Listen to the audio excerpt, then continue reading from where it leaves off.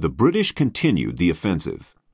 In 1777, General John Burgoyne left Canada and headed for Albany, planning later to join the New York garrison.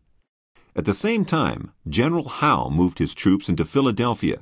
He confronted Washington in an unequal battle and defeated him, capturing the town. However, this important British victory was overshadowed by the brilliant triumph of the Americans in the battle at Saratoga, a New York colony. In a series of violent clashes, the colonial forces stopped and surrounded the British Army en route from Canada. In October 1778, Burgoyne was forced to surrender. This decisive battle put an end to the British offensive and marked the end of one stage of the war.